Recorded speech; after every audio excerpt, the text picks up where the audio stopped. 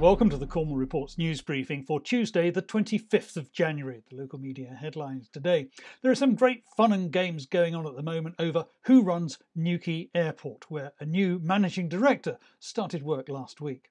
Samantha O'Dwyer seems to have decided that her first order of business is to stop pesky Cornwall councillors from asking awkward questions, such as why are the subsidised planes to London half empty? But the councillors aren't taking it lying down. This could be a long-haul story.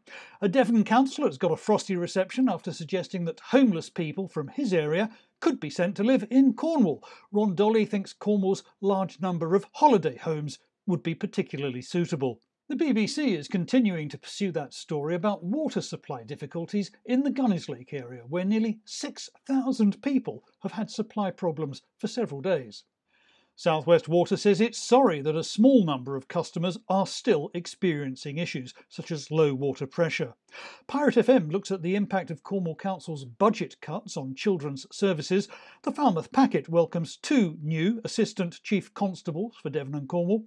The Cornish Times has an update on a long-running campaign to improve safety at a road junction to the A30 on Bodmin Moor. And finally, Cornwall Live can't contain its excitement about another programme on the telly.